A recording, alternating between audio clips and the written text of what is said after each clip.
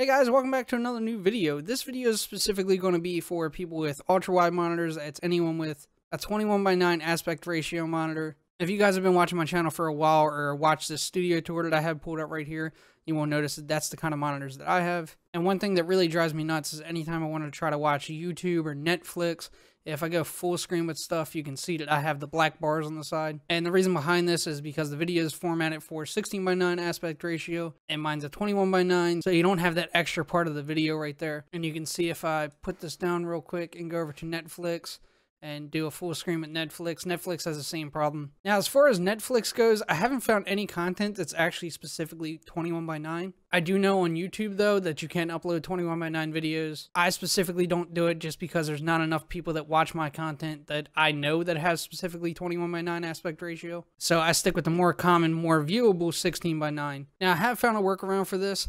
So far, it's only in Chrome. I haven't really did a lot of research with other browsers. It is browser-based, though. It's a plugin for it. If you go to the Chrome web store and search ultra-wide video, you will pull up this plugin right here. I'll leave a link down in the description just to make it easier for you.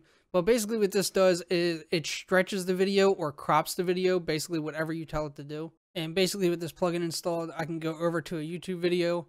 And if I do full screen, you'll see that it still has the black bars.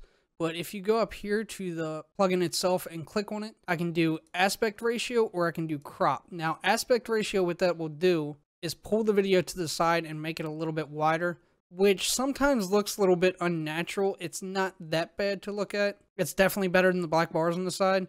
Now, your other option is crop. So let me go up here, select that.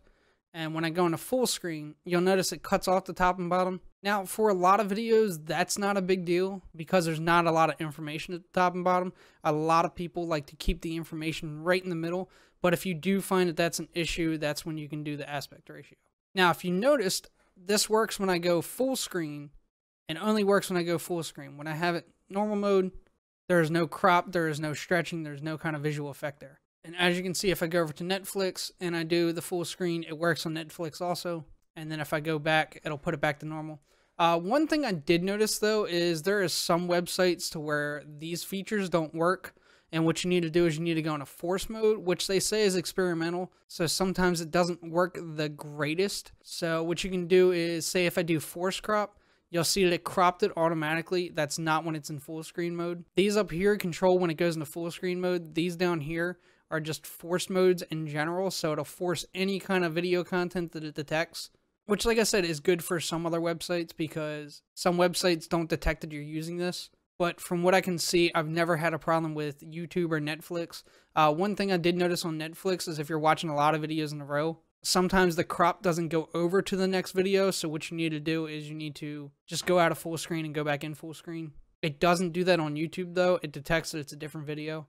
Now, it's not a perfect solution, but this is a way for the people like me with a widescreen aspect ratio can watch videos and not have the annoying black bars on the side. Honestly, I'd rather have something stretched than have the black bars on the side. It just really gets annoying. And sorry if this video has been a little bit talky. I'm going to try to edit out as much as I can because I kind of rambled on a little bit in here. But if you like this video, go ahead and like it. Subscribe if you want to see more content like this, and I will see you guys next time.